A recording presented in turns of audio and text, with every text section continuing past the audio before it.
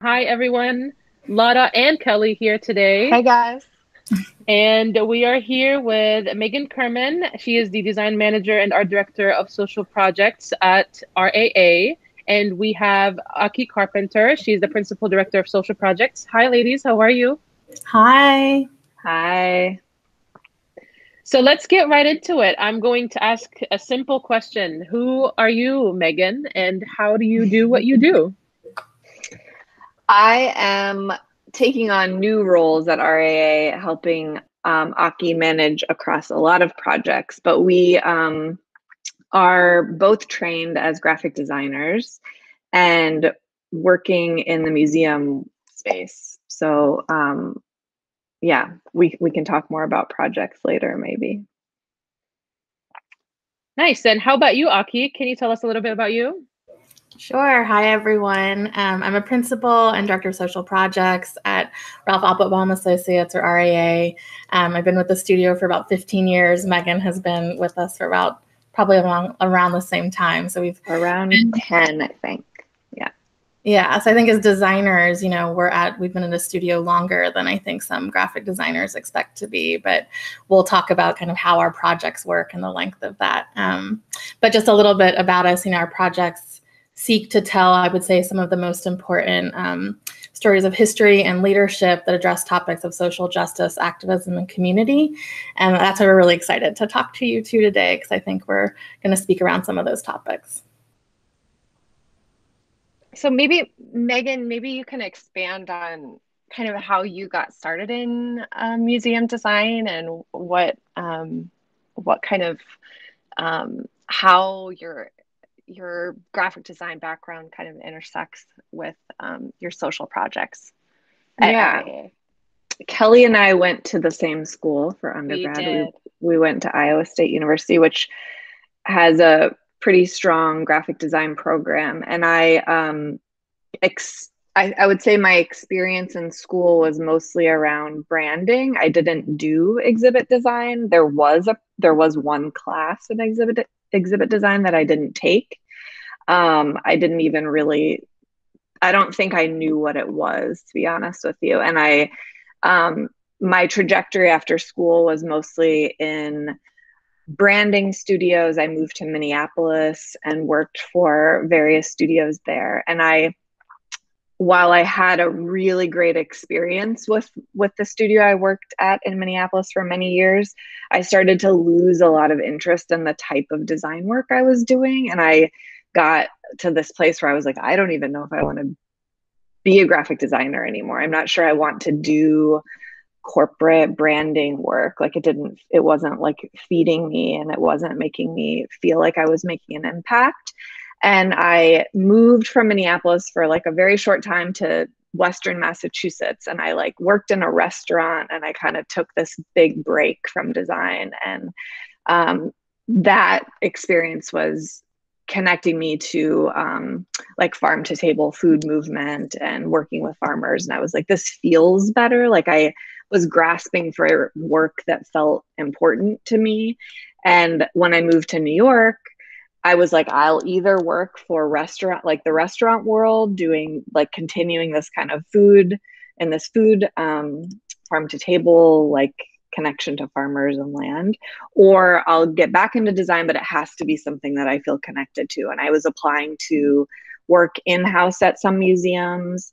And then I was connected with Aki through another classmate from Iowa State, actually. And I was like, oh, this is amazing. Even then, I remember my mom being like, so you're working for an architecture firm? And I was like, yep, I think so. Like, I really still didn't totally understand what RAA did. And it felt like this kind of museum world exhibit design thing that just like I never knew much about. So I started working at RAA about 10 years ago. And Aki and I worked together from the beginning across a few different projects. But I guess my point is that the quality of work we do has that kind of like education component and history and, sharing histories that maybe are less told historically. So it has just been like the thing that's kept me interested in doing design work, I would say. Yeah. Aki, maybe you can, talk to us a little bit about your background and kind of how you got connected with RAA. But we're talking about, as the director of social projects, like how does that fit in with the broader scope of work at RAA too? Yeah, of course, I'm happy to. I also had kind of a meandering path like Megan, trying to find where I kind of felt most invested in design. I trained in graphic design like Megan at Pratt Institute in Brooklyn, still in Brooklyn. And I kind of left school working in, I would say, more like the lifestyle space. So fashion, music, even like art, art related, but I actually was really focused kind of in the Lower East Side hip hop, like sneaker. I was working for Nike and different hip hop musicians, and it was awesome. And I loved that space. But I think after being kind of working in that area for a while, I realized that, the shelf life of the design was very short. And the kind of audience or the group or the impact of the design was very small. And that made me realize that, I really wanted to work on projects that had more of a social justice angle, more of a community angle, a larger impact, and started trying to understand how can design impact learning and public space. I won't go into all the details, but like any young designer, I was applying for every job that I saw. It kind of didn't matter. So I probably put out like 50, resumes at a time, trying to stay in New York. And I actually got a call back from an exhibit design place. And at the time I was like, what does this mean? Like designing labels for objects, like it is a really opaque space. Like to Megan's point, it's not something that you're necessarily like, I don't know what we think, like museums just kind of appear out of nowhere. That's certainly what I thought. Or you think of it more as a, repository for research and preservation of materials. And that's a lot about what we think about as part of social projects, is what is the role of a museum now. But before I go there, so I ended up getting into the exhibit design space and really enjoyed the idea that we were creating spaces for people and creating spaces that delivered content that made people more mindful of the world that they're in and connected them to history and allowed them to see themselves as part of this history. So I joke with Megan that like the work we do allows me to sleep at night because, I really want, as a designer, I think there's a lot of opportunity to do maybe more, trendy and kind of the time, or more, ornamental design. And, Megan and I have talked about that, how we kind of started our careers in that way, but we wanted to find a space that was, as young designers, I think we were looking for something that had more impact. So just a little bit about the social, what social impact means, I think, at RAA. And as the director of social projects, we're really looking at projects with a social justice focus that are, thinking about reinventing what a museum is, what the role is, and how public space is used. I would say we're really focused on elevating marginalized narratives and how we can kind of support that work a lot of museums are doing now. So the role of museums, who's making these projects, how are they made? That's all really important to us in terms of who's on our team, how we're engaged with the community, how the institution is engaged in the community. It's a really non-diverse field, historically non-diverse. And so when I say community engagement, it's not just asking, do you like the color blue? Where I like to start is, this is what a museum project is. This is what an exhibit designer is. This is what a museum archivist is. This is the creative process. I think, the creative process and design is something that's really opaque to many people. And the more kind of understanding and ownership we can provide around the process that we're doing, I think that's like our kind of mandate as designers, to ensure that the people who are visiting our projects have ownership and understanding of how these places are built. So that's really important to me in terms of how we do our work. Of course, the kind of environmental justice, I think we were talking about that before this call, but we all know how interwoven that is with racial justice. So thinking about that in terms of our project, the kind of voices, the collective vision around building the vision for the new project. Often I would say these projects, necessarily are built off of scholarship, and that's very important, but we need to make sure that it's not a top-down development, that there is a bottom-up development. So thinking about how we can shape our projects in that way. I could go on, but that's maybe just a quick overview of how we think about social impact. Thank you for sharing, Aki. So I'll go back to Megan. So as designers and artists trying to do work in this space that impacts lives, and we talk about that all the time, how do you recommend students show their interest in the industry? You shared a little bit about how you have done that, how you felt that inside of you that you wanted to get out of this corporate kind of design world. But how do you recommend that they veer off into this new direction and really, really impact communities around them? I think exploring the ways that you can connect through your interests.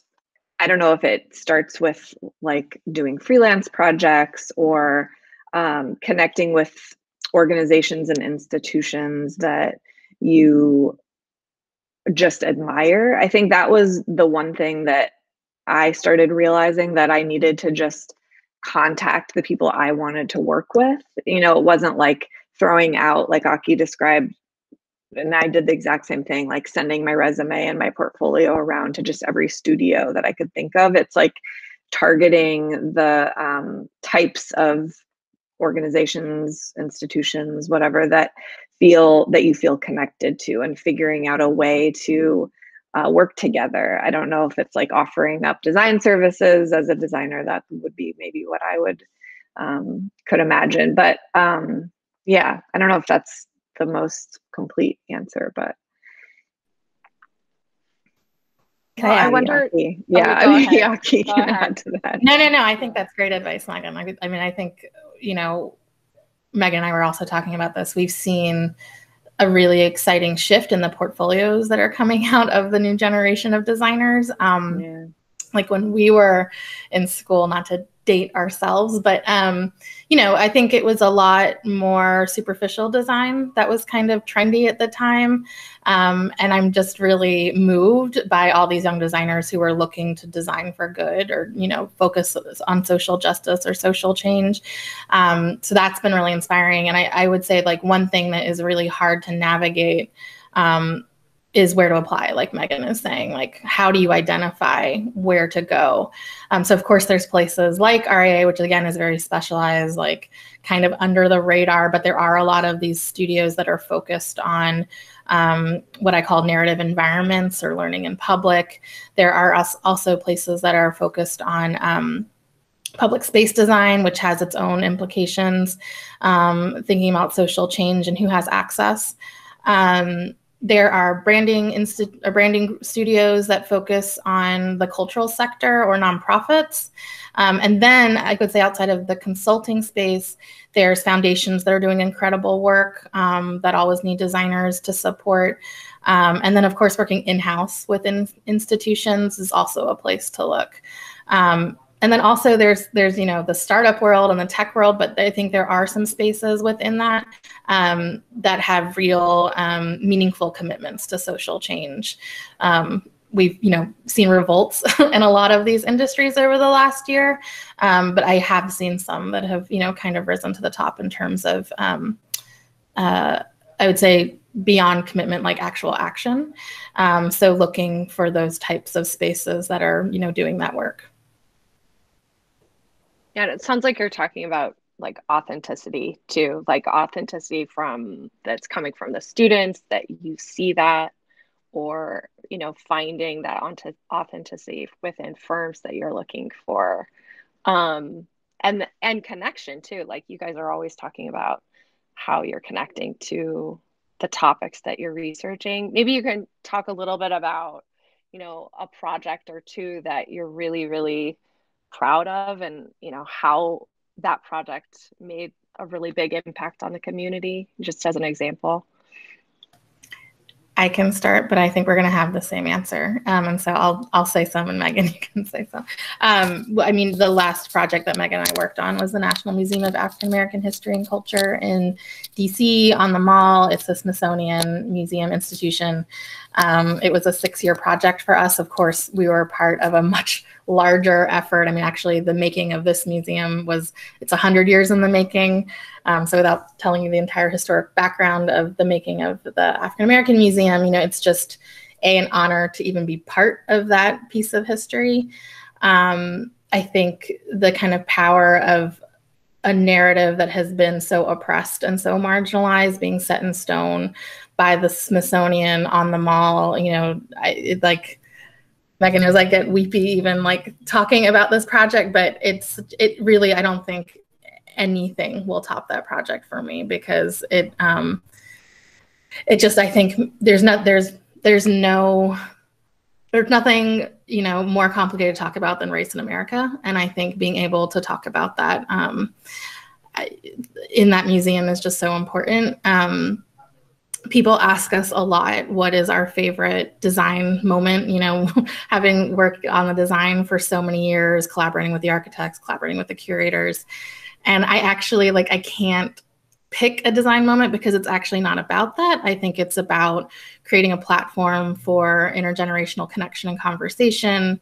It's about a safe space for dialogue, and just being in that space and seeing it with people in our design is the most moving thing, I think I will ever experience. So, Megan, I'll let you pick up on that, but I'm sure that you feel the same way. All the same things that Aki's saying. Yeah, I think our projects, the timelines of our projects are really long. I didn't even join that team from the beginning, but I worked on it for 5 or 6 years. So that wasn't the beginning of it. But yes, being in the space and seeing just visitors and our families, as we've been able to bring our families, and it's just really the top. I think we'll never have a project that we feel that proud of, but we have kind of continued to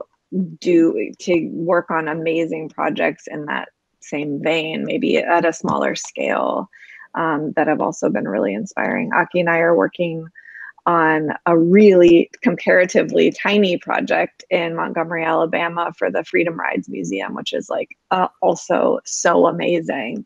And it has, the museum is actually in the Greyhound bus station where the Freedom Riders were met by angry mobs in Montgomery. And so the power of that space and the power of the place where the museum is really incredible. Montgomery is just so dense with amazing things happening. So that's one of many really incredible institutions.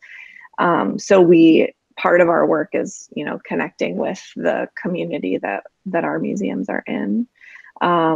Anyway, yeah, I don't know. We could probably list.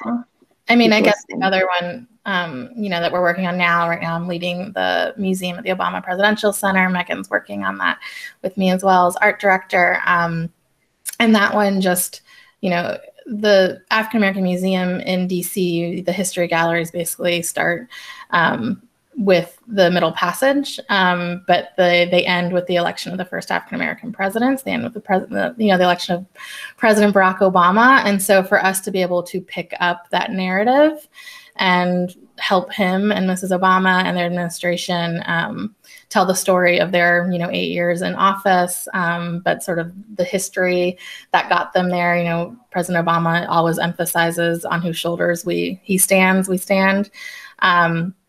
So I think being able to literally pick up that piece of history and then work on the project in the South Side of Chicago for the Obama Foundation is obviously a huge honor as well.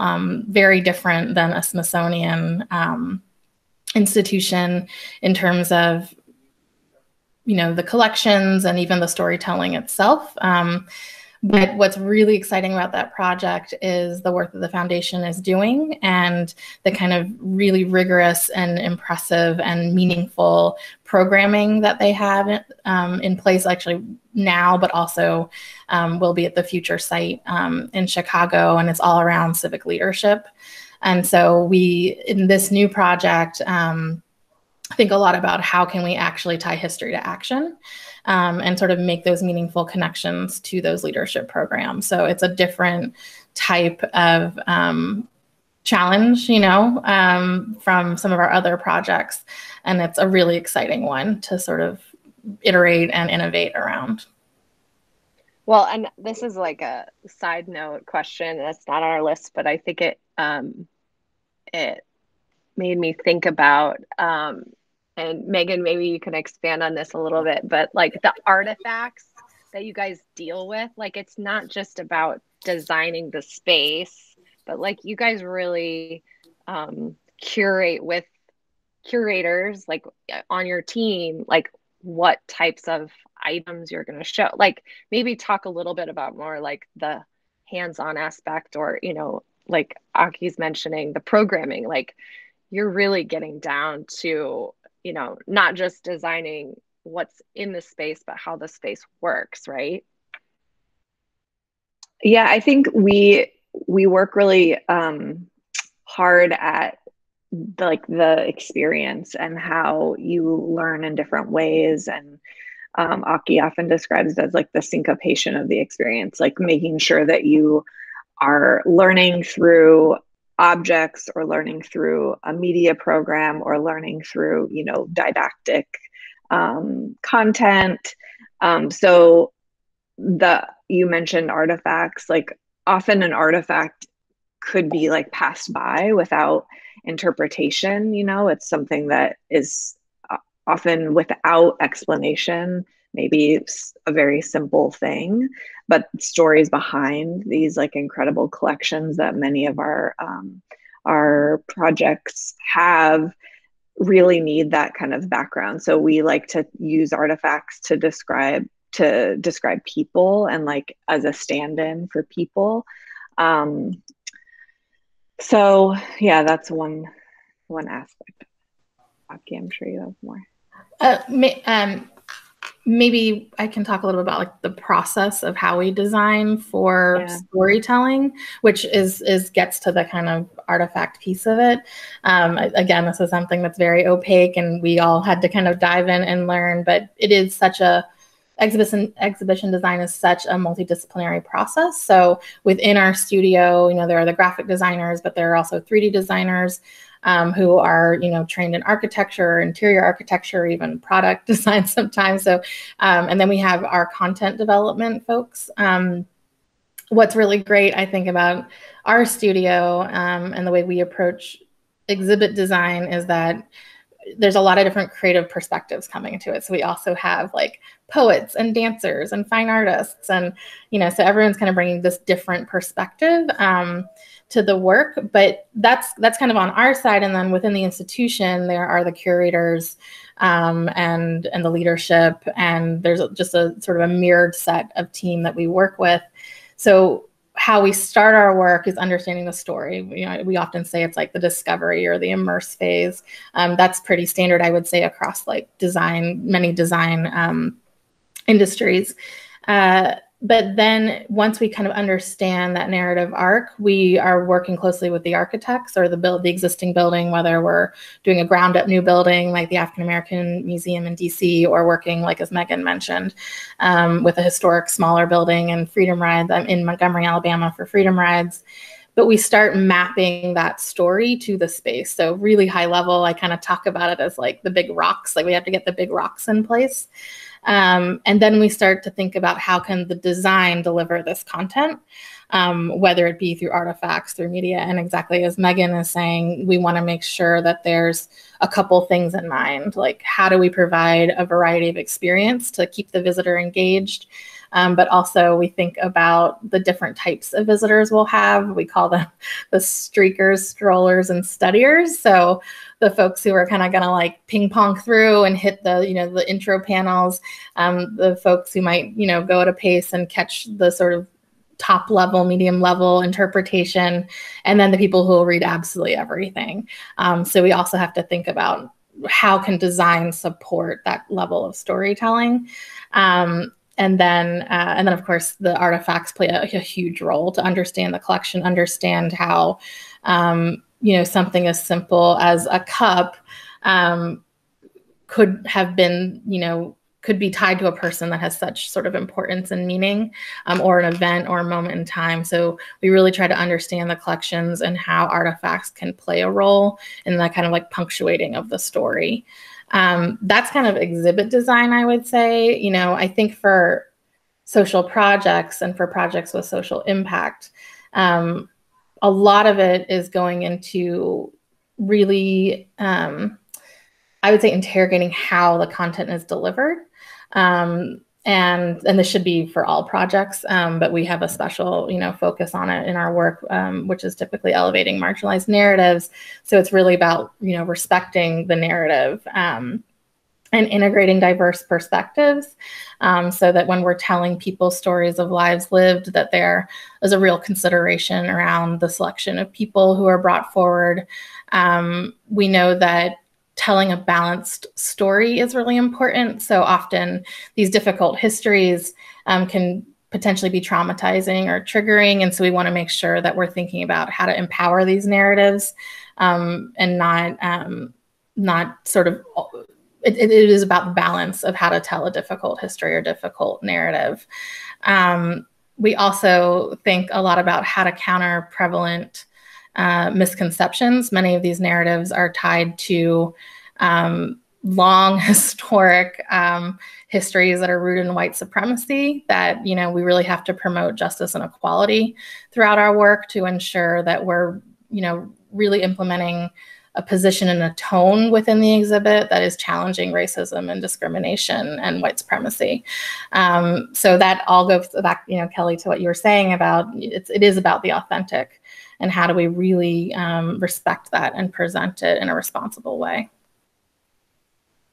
As people doing this work in this space, what kind of advice do you give to the next generation of leaders? I would say, like, in the more direct advice, like, I would reach out to as many people as possible. I think in this moment, where people are connecting virtually, do not be afraid to reach out to people and ask for their time, just to learn about what they do. Like, informational interviews are a real thing, and hopefully people are giving of their time. I certainly am, and I know Megan is.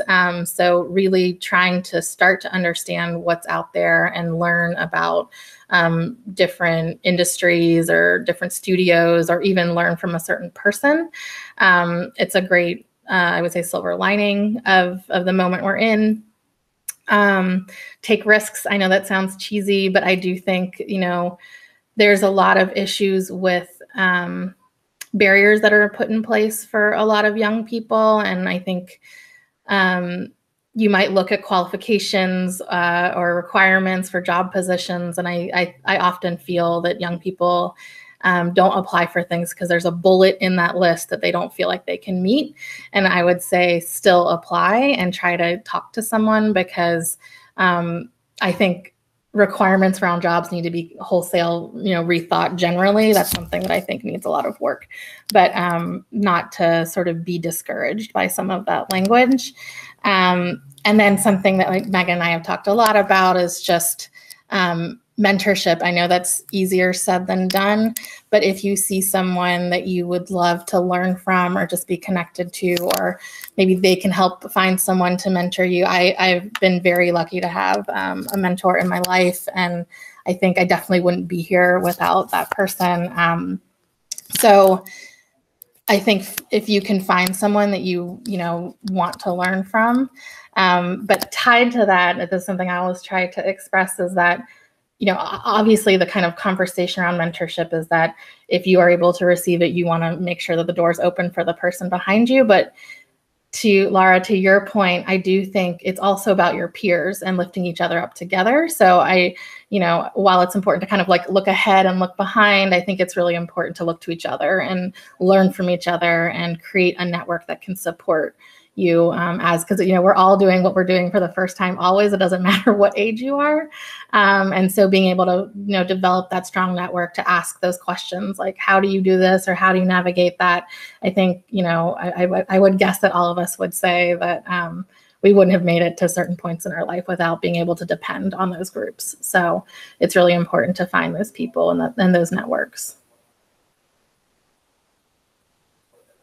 I feel like Aki said all the things that I would also love to second, basically. We did talk about this before, so we did. We're chatting, yeah. One other thing that we spoke about when we were talking about this discussion is, and it goes back to that kind of specific advice thing. I think figuring out that balance of like the work that you feel really good about and not being so tied to how that's going to grow your financial life. Like, I think there's that balance of making sure that you're doing work that feels good. And in our case, like, and actually across the museum industry, probably, like, we're not making the same money someone that we went to school with doing a different type of design work might be making. So I think, but that feels fine and good to us. And that comes from, maybe it's hard to talk about that without talking about or thinking about privilege. But I think that you can do this work and like still have a great quality of life, and it also just feels good. So